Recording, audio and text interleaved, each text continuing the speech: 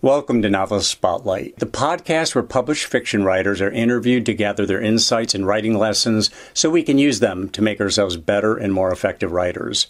There are just 3 things I ask of you, if appropriate to you and your experience. Please subscribe, please click on the like button, and please share this program link with any family members, friends, or colleagues who might be interested or benefit from the content. Now, on with our program. In the spotlight is Stephanie Storey. She's young, she's energetic, she's physically animated, as I discovered on YouTube watching a few of her videos. And her name is Storey, if you can believe that. She's a fiction writer. She writes novels, and her last name is Storey. Now, whether that's an affectation or that's a bona fide surname, we'll find out. So just throw an E in between the R and the Y, and there you have it. Unless it's Storey. I don't think so. Stephanie Storey is the way it's pronounced, I do believe, but Stephanie's going to clean everything up I'm about to say. Her debut novel is Oil and Marble. It was hailed by the New York Times as tremendously entertaining. It's been translated into 6 languages and is currently in development as a feature film by Pioneer Pictures. So there you have it already. Reason for envy here. She's also the author of Raphael, Painter in Rome, which came out in April 2020 in conjunction with the 500th anniversary of Raphael's death. So she knows pacing, she knows timing. She has a degree in fine arts from Vanderbilt University in Nashville. So she's a Commodore. She attended the PhD program in art history before leaving to get an MFA in creative writing at Emerson College. She's even studied art in Italy, which, goes hand in hand with her fiction writing, which is historical fiction. It's art, historical art fiction. She's also, though, a national television producer and has been so for nearly 20 years in Los Angeles. Her husband's in the business as well. He's an actor and an Emmy Award-winning comedy writer. You can imagine the guffaws in the Storey household. And the two of them like to travel the world in search of their next great stories. And we're going to find out from Stephanie what the most fecund place she's ever been in the world is in terms of stories. I'll leave it at that and just say, Stephanie, welcome to the program. Thank you, Mike, for having me. That was quite an intro. That was a lot. I'm like blushing over here. Hey, you got a lot of questions to answer here, young lady. For instance, is Storey your real name? Or, was that just some divine insight or inspiration, or did you adopt the name Storey for your writing career? Oh no, that one's thanks to my dad. Wow. Yeah, the only thing I will say is my husband, whose last name is Gandolfi, did not allow me to take his last name because he said, you're a writer and your last name's Storey. We can't change that. A wise man. That was a good call. So salute to Mike on that one. And I know that from what I've listened to, Mike is your first reader. You say he's got ADHD. I think all writers have a touch of that at least. And you were saying that if you can't hold his attention, if he gets bored, you know that you need to revisit the scene, revisit the pacing, revisit the interactions and whatnot.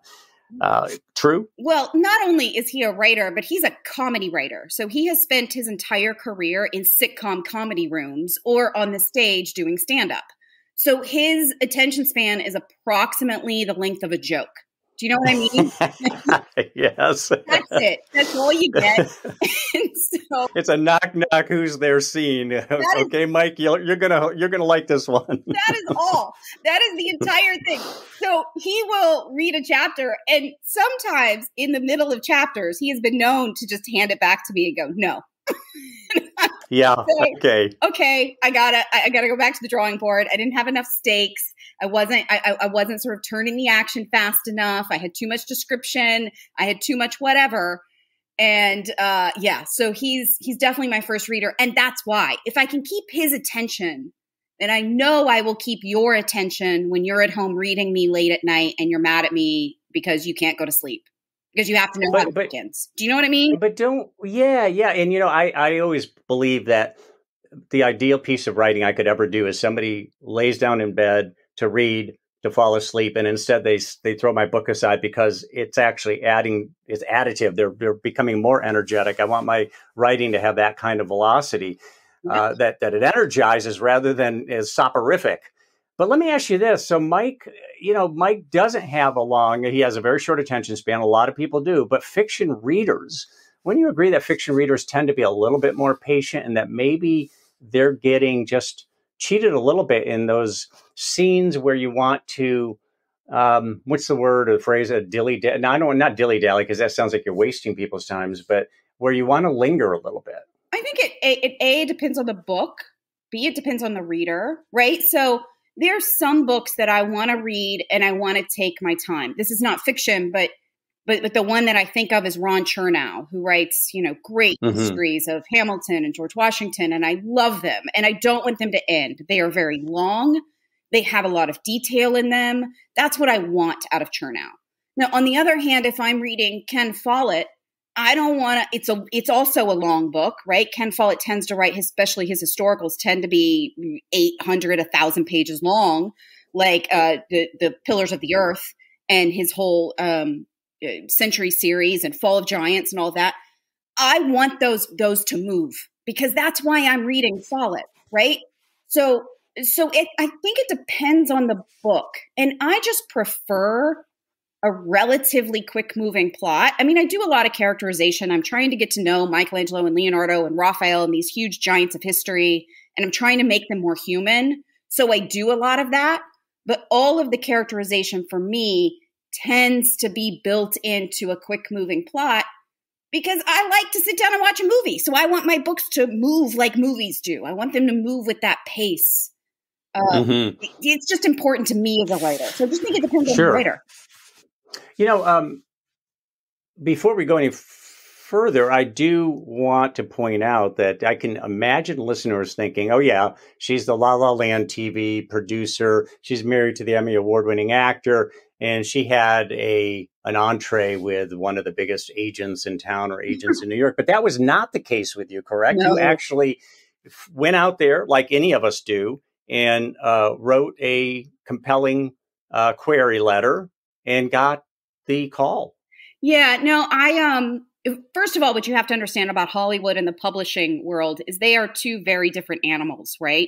So when you're working out in Hollywood, you don't know a lot of New York publishing house agents. Those two things don't really overlap, particularly not when I was a primarily talk and news television producer. So I was producing talk shows and news programs. So I didn't know any agents in New York. I didn't know anybody in the publishing industry. The publishing industry was completely foreign to me. I learned a whole lot when I moved into it out of television. So no, I had no entree into that. I had to do what everybody else does.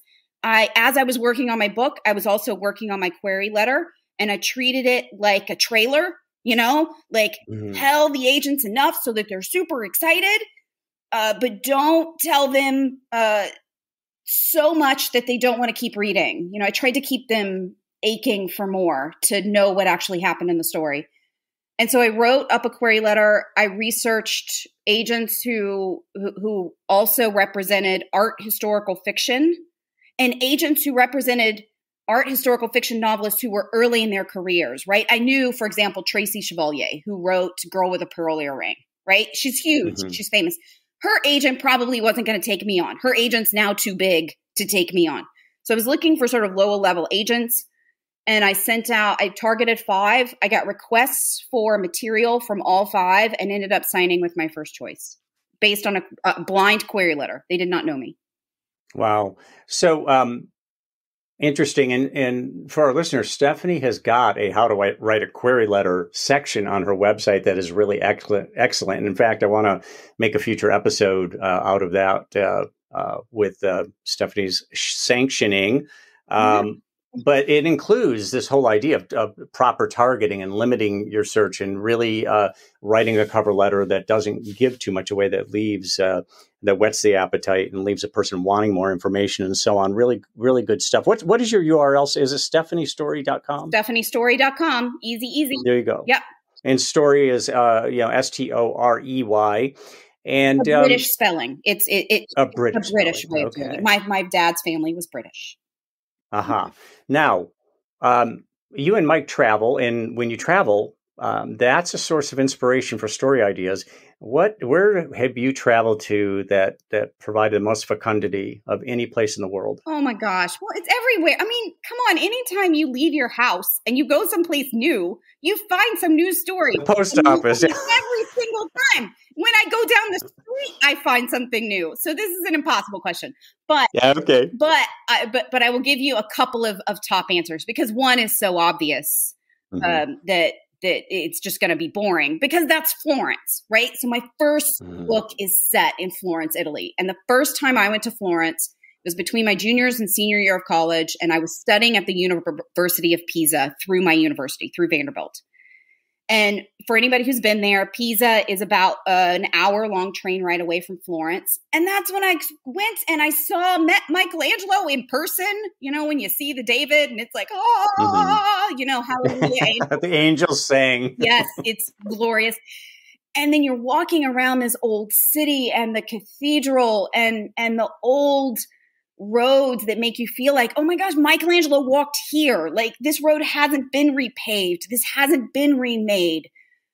So there's something magical about Florence. I also feel the same way, frankly, about Rome. Rome has so many layers in it, which is why I was so excited to write Raphael in it. Like, so many layers of history sitting on top of each other that you can't help but dig down and find previous centuries and previous eras lurking underneath every single step. I have to say, I'm also madly in love with Paris as far as storytelling goes. The architecture is so inspiring, and just the people are so inspiring. I love that town. I think it's gorgeous. But then, like, you know, you go to Fiji and it's completely different than any place you've ever been. And the attitude's completely different, and it's gorgeous, and it's this island. And I think, oh man, are there artists here? Because can I write a book set on an island of Fiji? Because this would be fantastic. So are you always going to write about artists? That is your genre so far. Is that something that you will continue going forward because it's kind of a space you've carved out? I love it. So I care very deeply about the artistic process. So what I won't say is that it's always going to be painters or sculptors, right? I'm also interested in architects, and I've been an actor for a long time. So I'm interested in acting. I'm interested in the ballet. I'm interested in writers. I'm interested in the arts in general. So I will say, I don't know that they will always be painters and sculptors, but I am most focused on the struggles that artists face when creating their world-changing masterpieces, whatever those masterpieces are. So Oil and Marble is the story of the smackdown between Michelangelo and Leonardo da Vinci. Is that correct? That's right. So for 5 years, they both lived side by side in Florence, and they hated each other. And I'm so glad they did, because makes a much better copy. It's a much better story. And because their rivalry drove them to create two of the most iconic works in all of Western history, the Mona Lisa and the David. That's right. Those two pieces of art were created in the same town at the same time by two guys who hated each other. And no one ever talked about that story. And I was like, that's it. Why? I don't understand why there's not a book or movie about this. This is crazy. This actually happened and no one knows it. So then I had to write it. But there's going to be a movie now, and we'll get to that in a minute. But Raphael, painter in Rome, is that also a conflict story? Oh, yeah. Well, that's primarily about the rivalry between Raphael and Michelangelo. So while Michelangelo is painting the Sistine Chapel ceiling, Raphael is just down the hall putting his own masterpieces up on the walls of the Pope's private apartments. What's so different about Raphael is that one is told in first person by Raphael himself, as though he's sitting across a tavern table from you, telling you about those crazy years when he went head to head against Michelangelo in the deadly halls of the Vatican. Nice. And did he say, because I have not read the book yet, but did he say, look, I'm not the first guy Michelangelo's had a conflict with. This guy's a troublemaker. I mean, he can't get along with people, or he's got too big an ego. We'll save that one for the actual. I mean, look, the opening line of the book is, why does Michelangelo always get to be the hero? So yes, there's a whole lot of, why is this Michelangelo troublemaker guy so freaking famous? Why can't I have a little bit of it? Come on, people. It's not all about Michelangelo. So there you go. Some jealousy there. Yeah, definitely jealousy and rivalry. It makes for great art. So at least historically, that's been borne out. Now, Oil and Marble, getting back to Pioneer Pictures in a feature film, will that be on something like Netflix or Prime, or will it be on the silver screen in the theaters? Look, these processes, no one ever knows right until they're done. I've been out in Hollywood for too long to ever predict where things will actually go. I will tell you the Pioneer, who actually both owns the rights to both now, Oil and Marble and Raphael. So interesting. They are aiming for a movie theater, right? They are aiming for the big screen. They are aiming for that, but who knows where it goes? They have they are far along in development on Oil and Marble. That's all I can say. Those names are so big. When you're talking about Michelangelo and Leonardo da Vinci, I can imagine the actors in Hollywood who are going to have a dogfight over trying to get the role, one of those two roles. That would be great. Or for that matter, the say director. That louder so other people can hear you. That would be fantastic. Yes. Let it reverberate through Laurel Canyon and Mulholland Drive. So let me ask you about was it your agent who went to Pioneer Pictures or got, not necessarily Pioneer Pictures, but went out there with it and found somebody who said, yeah, this would work on the silver screen? No, from the moment it was printed, we had calls from multiple companies just from the moment it was announced that the book was coming. And then the company that I actually ended up signing with, they're great. I got through a mutual friend who was also a producer on the project. So interesting. Okay. So in that way, they saw the potential right off the bat, and you write cinematically, it sounds like, or at least the pacing is cinematic. I try to write very cinematically. Certainly Oil and Marble is super cinematic. It was intended to be that way. It was originally written as a screenplay, but I will admit that having worked in Hollywood for 20 years, that's where everybody I know is. That tends to be why I have a lot of contacts and requests in that arena. So I don't, whereas in the publishing realm, working in Hollywood did not make a difference. In the Hollywood realm, of course it does. These are all people I know and have worked with and continue to work with. So, So what obsesses you, and how does it manifest in your writing? Michelangelo obsesses me. I mean, so no joke. Art history obsesses you. Is that right? Is it Michelangelo specifically, or is it art history, the great artists in history? I have a very special obsession with Michelangelo that has been around for about 25 years. So I have read every single thing ever written about him. I've been on a pilgrimage to see every single Michelangelo ever put on public display. I am technically missing one. The Crouching Boy at the Hermitage in St. Petersburg, although its attribution is actually questioned by art historians. The Hermitage says it's Michelangelo, so eventually I'm going to get there to see it just in case. But yeah. Why Michelangelo, though? What is it about him that really lit your fire? Have you seen the David? Well, not now. That's I've been to. I don't know that I've seen the David. Where is it housed right now? Did you say Florence, or is it in Rome? Florence. It's in the Accademia. Okay, I have not. Then I've seen tons of art in Rome, and I saw Da Vinci's. What do you call the drawings they do that are just kind of workups? Cartoons. Well, not cartoon. Well, they were called something different, but anyway, he had an exhibition in Venice when I was there. But I have not been to Florence, so I'm going to have to see it. So that was the piece that really struck. I was 20 years old. It was the first Michelangelo I'd ever seen in person. And if you ever see the David in person, you can't. I don't understand how you could not have the rest of your life completely altered for days and forever and ever and ever. Like, I don't understand. It's a single block of marble. It's a single block of destroyed marble. I mean, it had been sitting outside in a cathedral workshop for 50 years in the wind and the rain and the snow. It should have been too brittle to carve. It was impossible. And it is the most perfect 17-foot tall object you've ever seen in your life. It is powerful and moving 500 years after the day it was, after it was finished, after it was carved. It is the most stunning thing I've ever seen in my life. So even though I had a love for art history prior to Michelangelo, Michelangelo is what kicked off the insane obsession. I mean, I've read everything I can read multiple times. He's the love of my life. My husband has to share me. Yeah, there you go. Yeah, exactly. Now you say flat out, I'm quoting Stephanie Storey here. I'm not a historian. I'm not trying to be one.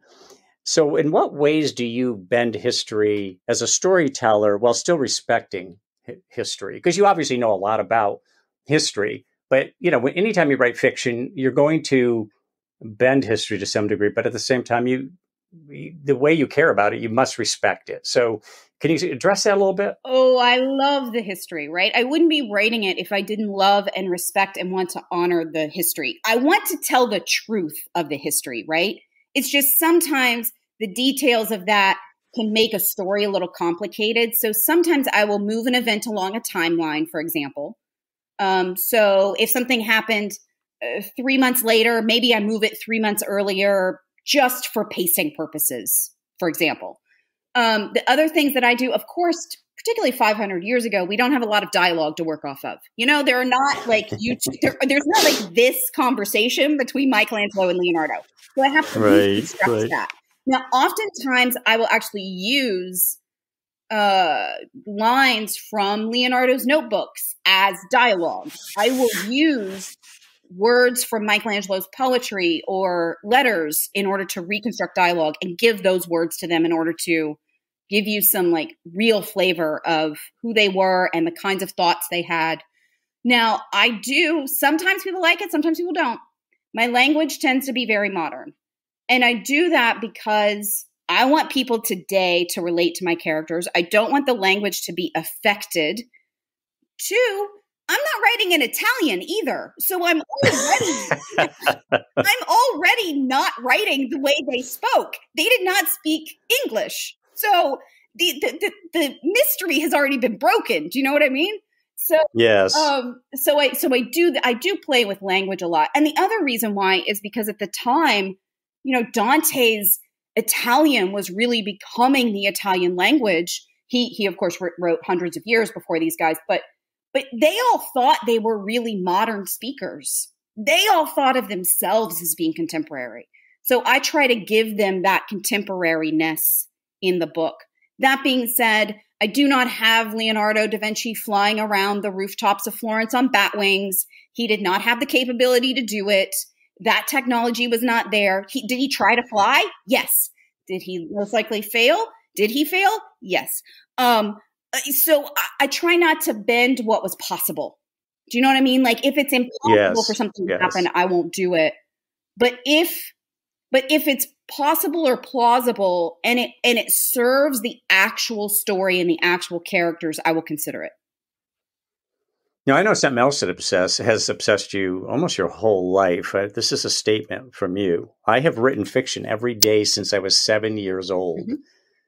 That's a true statement. Yep. And I realize that you must have had the flu along the way. And when you don't mean literally every single day, but one of the things you emphasize with people is you need to write every day, because you also do coaching. You coach writers and you say you need to write every day. But here you are, a 7-year-old.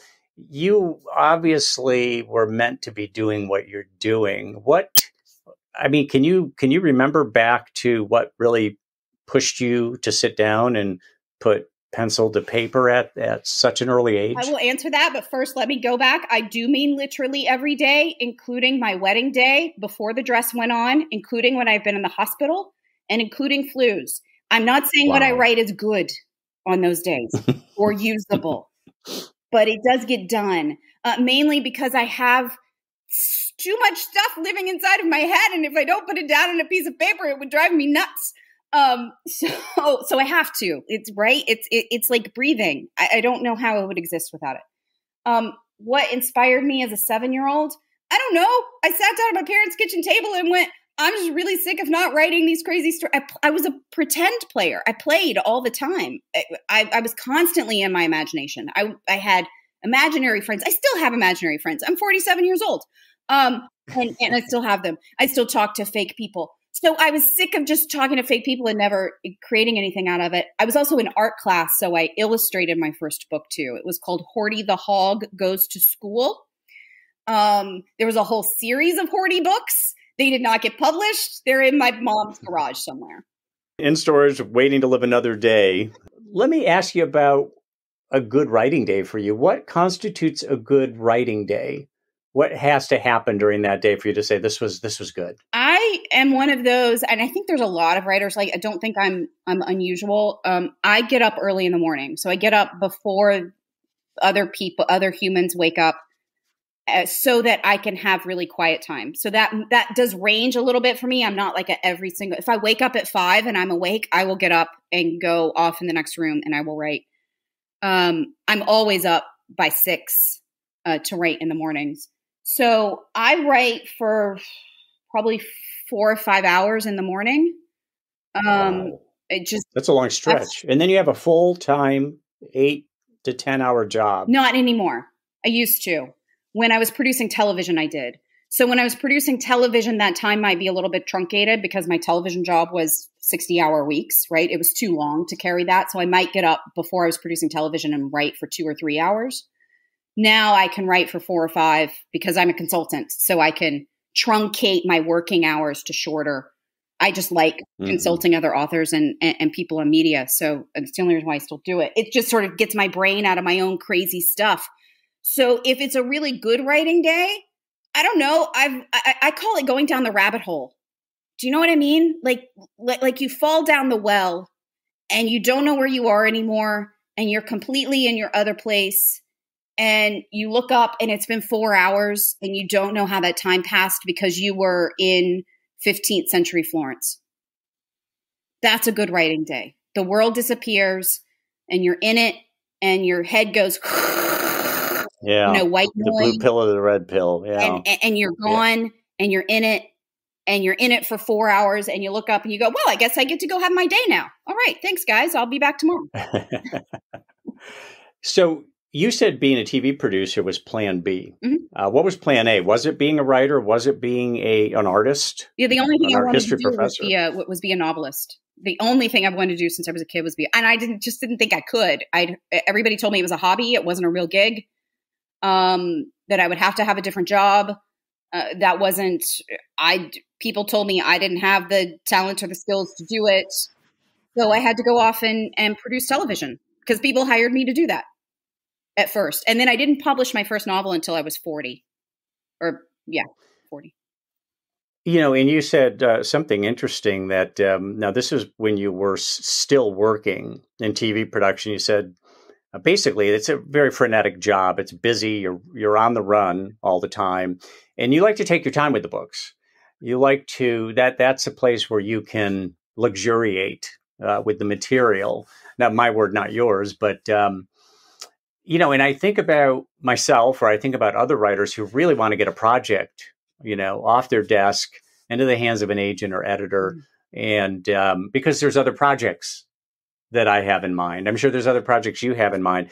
Talk about that whole process of why you feel a sense of comfort working slowly and allowing that piece of work. And I'm not sure what your motivation is, whether you feel like it develops in a more realized fashion over time. If you give it more time, let it incubate, or it's just because that doesn't sound like your style, Stephanie. You're amped. You are amped. You're a high energy woman. Yeah, no, but I produced 5 nights a week of television for almost 20 years. I walked in the morning, we put on a new show. The next day there was another show, right? So I churned out content.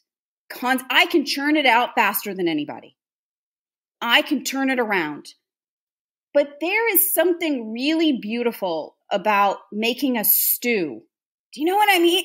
Like putting all the ingredients in a pot and then watching them bubble and then going, okay, now I'm going to take this out and I'm going to add more stuff. And now it's going to change into this other pot. And I'm going to write 80,000 drafts. And by the time it comes out, it's going to be everything that I want it to be. I don't ever want to rush through a book. I don't like reading books that people rush through. I don't find them as fulfilling as ones. And you can tell, can't you? Like when they rush to the finish, Yep. It's like kind of like, hey, I'm at 90,000 words. Let me take 5,000 to just rush to the conclusion. And it's kind of like, well, that was unsatisfying. I always feel like I can tell the people who wrote on deadline. So I refuse to take a contract. Like I won't take a multiple book contract. I'm like, nope, I will finish the next one when I finish it. And if you want it, you want it. And if you don't, you don't. And that's okay. I'm doing this. Well, what is in the pot? for myself. What's in the pot now with the oregano and the basil? You're working on another project now, right? So you got something stewing, something Something is distilling. stewing. I love it. I will say that it's still a historical fiction about artists. I will say that I have left Italy and the Renaissance for now.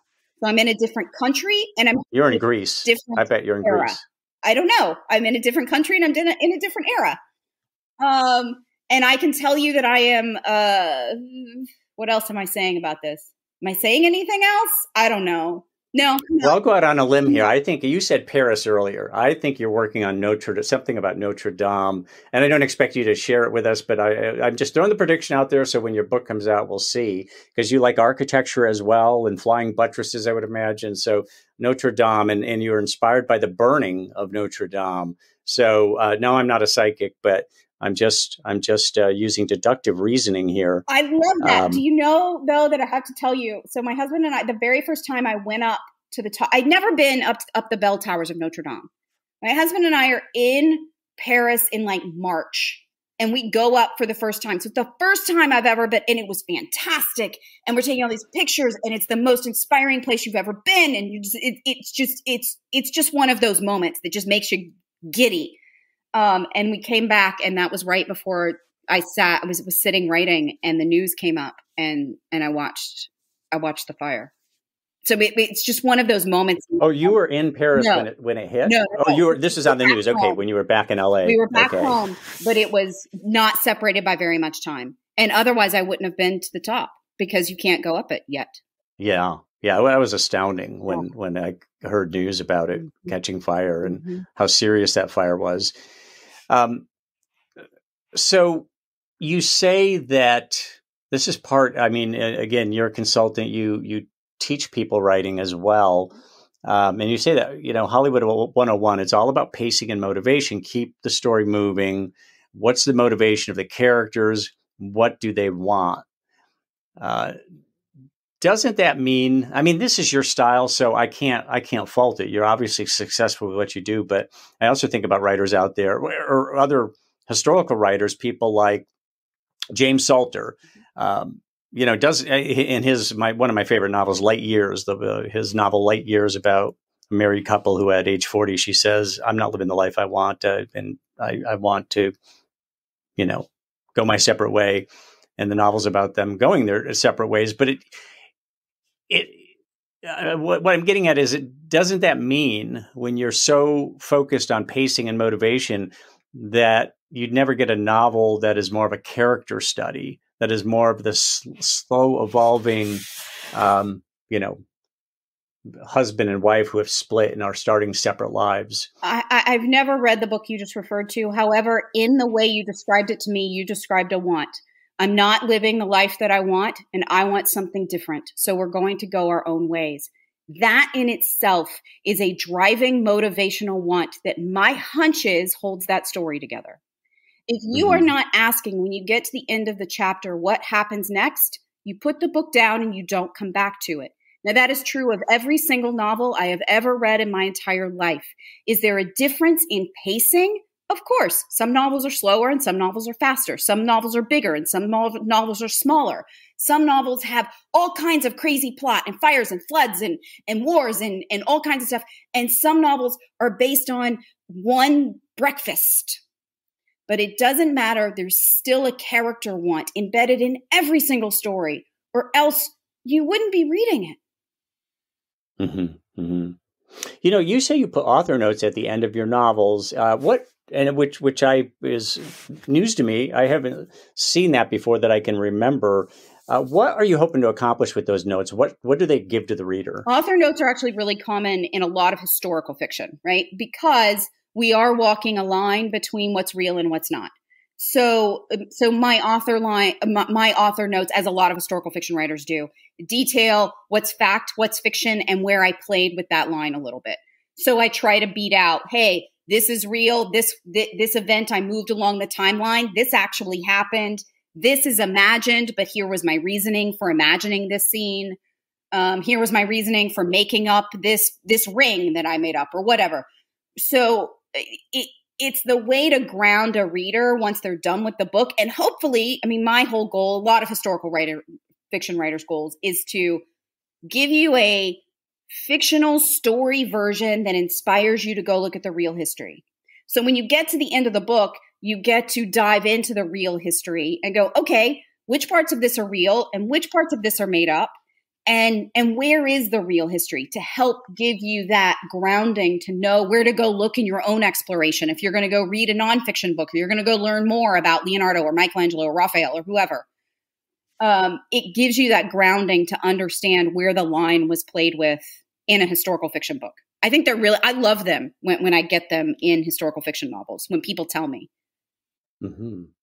So what's the greatest compliment you've ever had from a reader, or would like to get from a reader? What would be that greatest compliment? What would be the virtual marriage proposal from Michelangelo?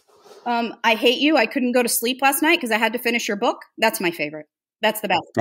Although I did have one fan tell me she had read Raphael 21 times to help her get through a tough time. That was a pretty big compliment too. Oh yeah, 21 times. Wow. Well, you obviously captured her. Tell me about an author that really captured you. Name an author whose talent is so transcendent that you wish you could channel that person while you're doing your own writing. Is there such a figure out there? I have a lot of people I love, and I will answer that. I will say first, I don't ever want to channel anybody else. I am not anybody else. I can't write like Margaret Atwood, although I love her. I could eat her books. I love her books so much. She is a glorious poet and storyteller, and I love everything about her books. And I couldn't write like her even if I wanted to, and I don't want to. I love Nick Hornby. He's funny and quirky and weird. And I love a new Nick Hornby book because I just know I'm going to enjoy the ride, right? I can't write like Nick Hornby, nor do I want to. Jane Austen. I am one of those girls who loves Jane Austen and has since I was young. I certainly don't want to write like Jane Austen. I don't think anybody would actually read that kind of writing anymore unless it actually is 19th century fiction. Do you know what I mean? I think that's gone. Ken Follett, I've mentioned him before in this conversation. I love his writing. I think it's fast. I think he applies like thriller movement and pace to historical. I think he does it really well. I admire a lot of what he does, but I'm not Ken Follett. So no, I don't want to I sort of enjoyed, quote unquote, channeling Raphael. I mean, but that was my voice. That was me writing it, right? Mm-hmm. Even though it was told in first person. So yeah, that's my quick rant of, I can go on and on about favorite writers. Well, is there, if you were to name one or two or three who influenced you most, that really helped you find your own voice, what would you say? Probably all of those people and more. Okay, the ones you mentioned. Yeah. Okay. But and I don't know, F. Scott Fitzgerald. Don't you just want to eat his words? Like now I'm back to eating books. Something about me is very weird today. I loved The Great Gatsby.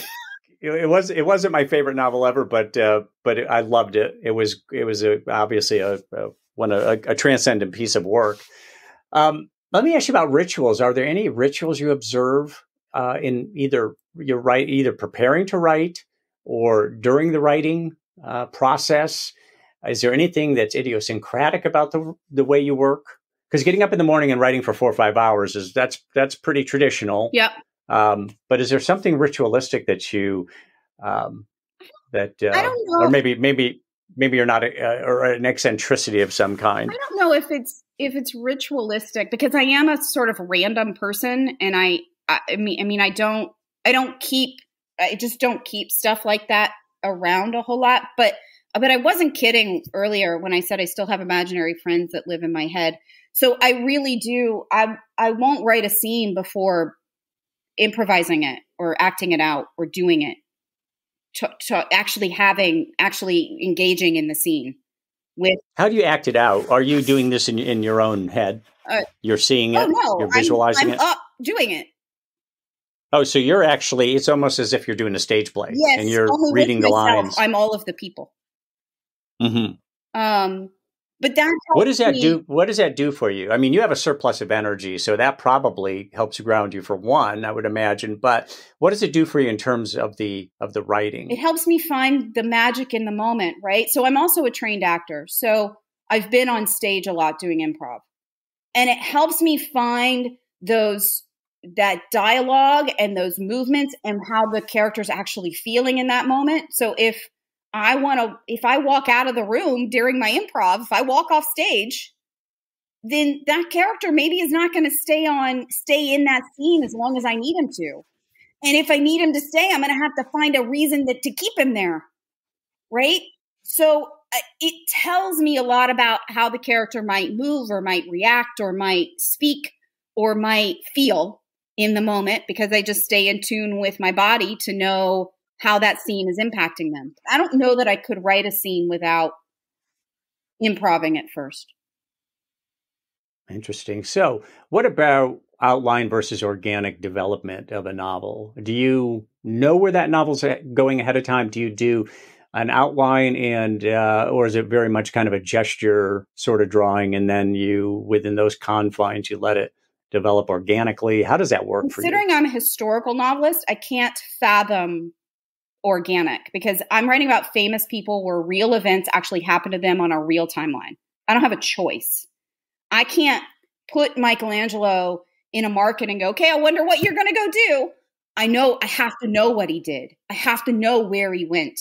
I have to, so many of those, at least the big tent poles of the book, are forced and I can't get around them. I'm not going to change the date when the David was finished. I'm not going to change the date when he got the contract.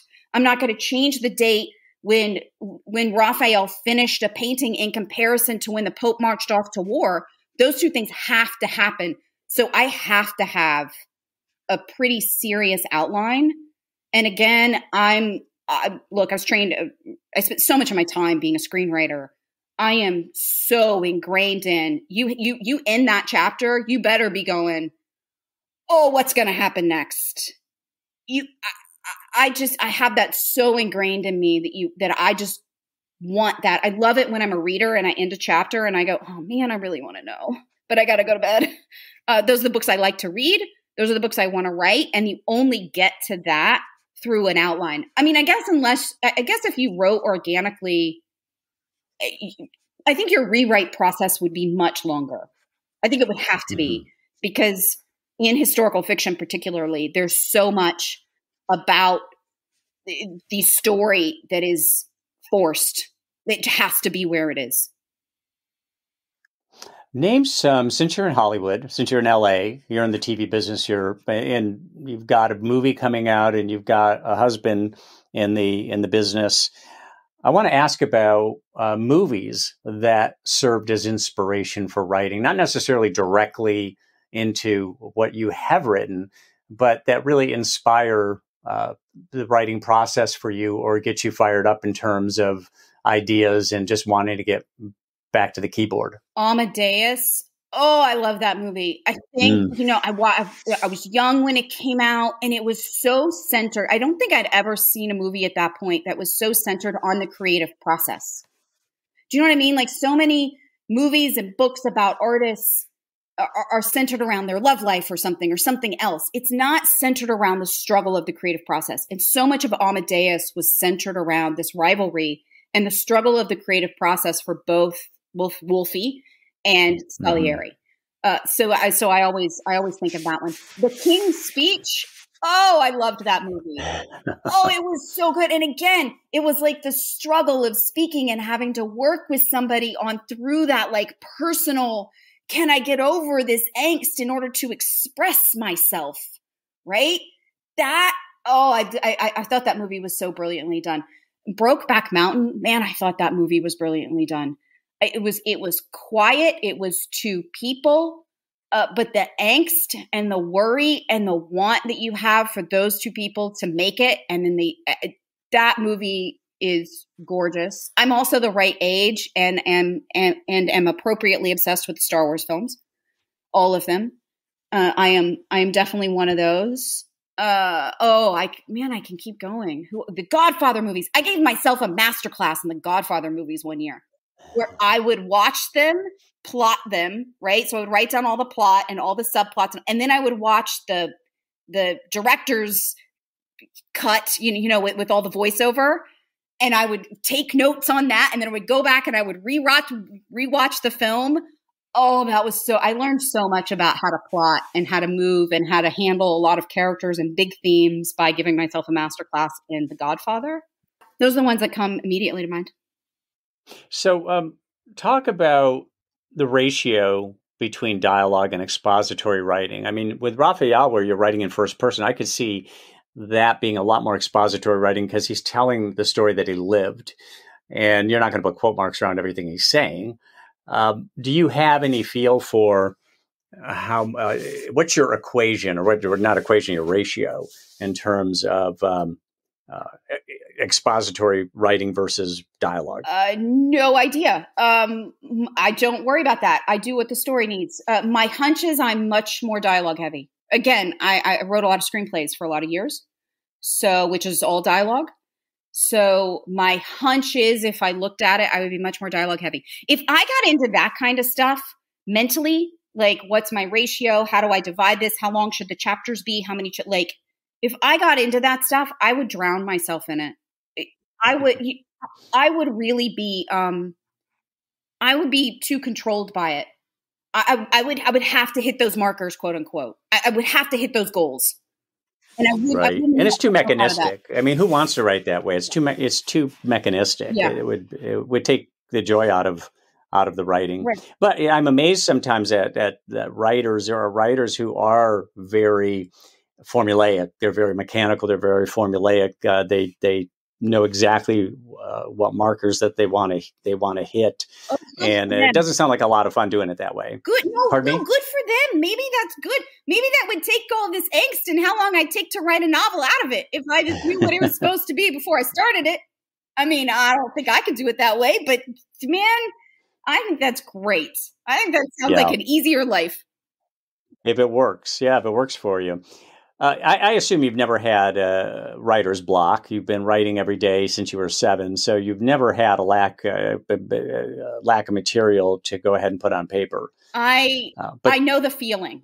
So that's what I tell people. I've never had writer's block because I don't allow it. But I know the feeling of sitting down to write and feeling like you have nothing to say, or feeling like, oh my gosh, what am I going to... I know the feeling. I just kick that feeling off my shoulder and write anyway.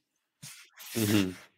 I know, years ago I knew her. I don't know that she's ever been published. I tried to, I Googled her and I, looked on Amazon. I don't think she ever actually got anything published, but her characters would come to her in her dreams. And have you ever had that experience where your characters they manifest? You have imaginary friends, you say. So how big a role do they play in your dream state or your subconscious mind? Sounds like they play a significant role, but what does that look like or sound like? I dream about my books all the time. Like if I'm in that, if I've gotten the right one, I dream about them all the time. The best story, I mean, it's not the greatest story because it's sort of, I passed out once. So I pass out, right? And it was okay because one of my characters was with me. Like that, I was out, completely out, and I wasn't in my own dream state. I was in one of my characters' dream state, which made the whole thing rather enjoyable. So I don't know. I mean, now look, I think when I go to bed, if a story's working, I'm thinking about it when I go to bed, and I dream about it at night, and I wake up with a problem solved, and I sit down, and that's where my day starts. Right? That's the ideal. I mean, that's what you hope is you've got an uncrackable problem at the day before, and you've thought about it for the afternoon, and you've revisited it at night, and you sleep on it, and you wake up and your dreams solve it after years of work. Exactly. Right? Yeah, there's a technique for doing that, going to sleep with the problem on your mind, whether it's a writing problem or a life, some other life problem. Mm-hmm. And you wake up in the morning and it's like, that's it, the solution. Or a breakthrough in terms of some kind of issue you may have run into in the writing. To the aspiring novelist out there, what would your who either maybe hasn't started his or her first effort or is in the middle of that, what is your advice to them? Maybe a couple pieces of advice.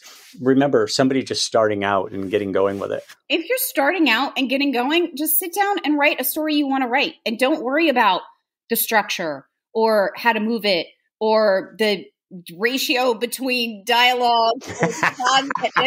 Don't listen to what Mike was talking about. He'll throw you off course here. Don't worry. If you're new to it, just sit down and write a story and find out how it feels to get all the way to the end. I mean, you should do that anyway, whether it's your first novel or your 800th, right? Yeah, don't think about the market, right? You don't want to think about the market because then you're going to write for other people rather than yourself. It's not going to work either. You're going to write something for the market, and by the time you finish it, the market will have moved. Like, I don't exactly can't do that. Don't do that. So just unless they're historical figures, of course. They don't move. Yeah. They're set in they're monuments. They are set in marble and stone. You picked great subject matter on several levels when you think about it, because that's not a market that moves. You're dealing with the biggest names in art, and on top of that, you've got, I mean, the level of interest. Yes, with figures like that is very high. But the market around historical fiction still moves. The market around the daily market, the daily publishing market, it moves. It always moves. Doesn't matter whether you're. I mean, I had when my agent was out on submissions for Oil and Marble, I had publicists come back from publishing houses and say, we don't think we can market this one. So it does move, and that's okay that the market moves. So don't worry about the market. The best piece of advice that I still give to all of my students who are early: do not publish before you are ready, even though you can. I understand that there is a booming, self-publishing industry, and that you can go get a publisher and you can hit print on your book. But if you are serious about having a career, even if you do choose to self-publish later, that's fine. I have nothing against self-publishing. I think it's great for a lot of people and a lot of reasons. But wait until it is of publishable quality. Wait. Write a couple of books. Do not get impatient, or else you will shoot your own career in your foot. Because when you finally do get a good one and people go back to your backlist and they read older books of yours, they're going to go, well, this writer's not very good. Why am I reading them? You put junk out there. I have 7 novels in a filing cabinet that will never see the light of day. Don't rush. You're gonna do more damage to your career if you want a career. Now, if you just want to put a book out to put a book out, put a book out. Great, awesome. If you want a writing career, wait. Wait until you are ready. Do not rush. What about finding your voice? When did you find your voice? Did you feel like it was always the real article when you would write, even from the time you were a child, because you just naturally said what was inside you? Or did you get to a certain stage or age where you felt like this is, finally this is the clarion. I can hear it. This is my voice. I was always worried about my voice. Didn't think I had one. Didn't even understand what it was, really. I was like, what are people even talking about their voice? Like I wrote books like, you asked this question earlier about which books like influenced me. And I said, I don't want to channel anybody. But when I was young, I wrote a novel like Wuthering Heights. I wrote a novel like Virginia Woolf. Like I practiced writing like other people in order to learn to improve my craft, and just as fun too. It was just sort of enjoyable to try to write an E.E. Cummings poem. It was just a weird challenge. So I did that for a long time. I think I finally found my voice when I went to acting classes, because that's so about finding your perspective on things. And that made more sense to me. The way it was taught in a theater made more sense to me. Oh, I'm supposed to have a point of view. I'm supposed to have an opinion. I don't know that I really found my voice until I published, like until Oil and Marble, which is quite, again, I was technically 41. It's the reason why I sort of backslid on 40 earlier. But I was 41 when Oil and Marble came out. I was 40 when it sold. And I think that's the first thing that I wrote. And I'd written so much stuff, and I'd finished screenplays, and I had them out. I had them out. They were in development. I was writing things that were sort of getting picked up, but I don't think I really found that until I went into a theater, which forced me to look at my own perspective and my own self, and then came out with Oil and Marble. And Raphael, certainly, I found my voice. So maybe not until then. I don't know. It takes a lot. And isn't it always changing? Do you just find it and then you're done? I don't think so. I think that always moves. Yeah, maybe. Yeah, I think, and for some people, I think it does. I think for others, I don't know. When I think about myself, I think in terms of, I mean, I'm a journalist, and that actually works against fiction writing because you are structured and you are, there's a certain journalistic tone, and I tend to over describe things and so on. That's the sort of thing that can hamper writing. And there are times when the voice does come through, and it's kind of like, that's what I need to do more of. But there's kind of this natural instinct to shrink away from it because of my training and because I practice it every day. So let me ask you about this piece of work that you're on right now. When do you, which is under wraps, but it's going to be art-based, historically based.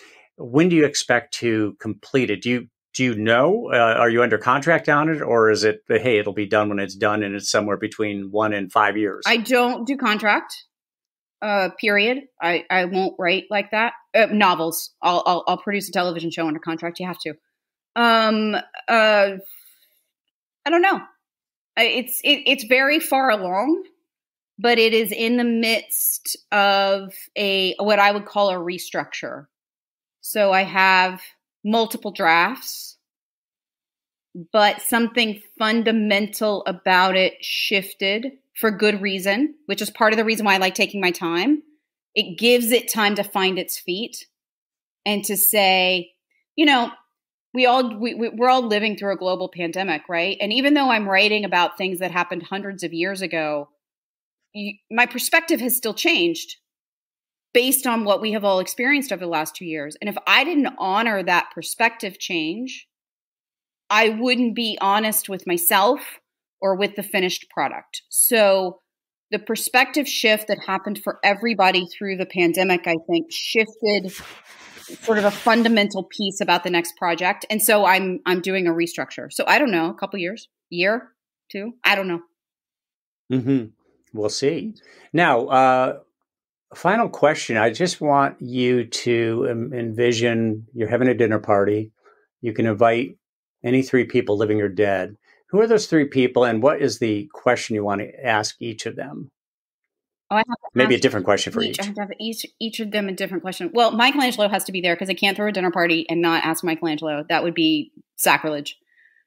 So I have to ask him.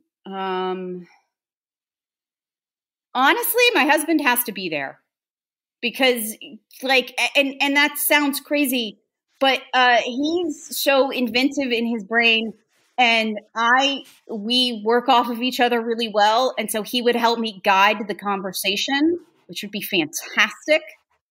And then, oh man, who am I gonna say? I'm gonna throw. What do you want? I'm gonna throw Sarah Bernhardt into the mix. Because I think so. Michelangelo is the guy. He's the one that needs to be there, and your husband Mike is the guy. And Sarah's. Are you sure that Mike and Sarah will just cut up the whole dinner? They'll be cutting up the whole dinner. Yes. Can you imagine Sarah Bernhardt and Michelangelo at the same dinner table? Oh my gosh, that would be the greatest. So, what is the question? The one, if you could ask Michelangelo one question, what question would that be? Is there something during the writing of the book where you were thinking, if I wish I could he'd come to me in my dreams and answer this for real? Looking back, what was his greatest triumph at the end of his life? And I would ask the same question of Sarah. They both had so many triumphs throughout their life. They both had so many huge moments that you could point to. But what was most important to them, and why? And I just think it would connect back to what they felt like their biggest struggle was and how they got to the other side of that. You know, I think when you find out what someone's biggest triumph is, you also find out what they overcame to get there. Yeah. Yeah. So one more quick one, because you have a hard stop at the top of the hour. What kind of writing day was today? You got up and you wrote today. Was today a good day? Was today a great day? Was today a run-of-the-mill day? Today was an interesting day. So today I got up and, like I said, I'm in the middle of a restructure. And so I was restructuring Act 2, which is like the beast, right? I mean, it's like the long desert in the middle of your book. You know the beginning and you know the end, but the desert in the middle. And I was doing some restructuring on the desert in the middle. And I realized that the stakes aren't climbing properly. And having to really go in and hold my own feet to the fire about forcing that and finding the answer of why this matters to each of the characters, why they care to be doing the things that they're doing, why they need it. So it was a deep dive morning of getting serious with myself about an issue that I have to solve. But that's also a good writing day because I found a problem that I know I need to solve.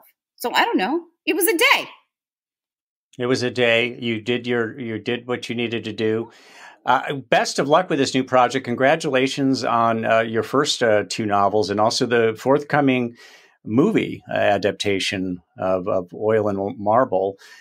Stephanie Storey has been our guest. Stephanie, this was a lot of fun, and I knew it would be. So thank you for taking the time. I know you're busy, and I really appreciate you taking the time. This was fantastic. Thank you, Mike. I appreciate you having me and talking to writers about writing.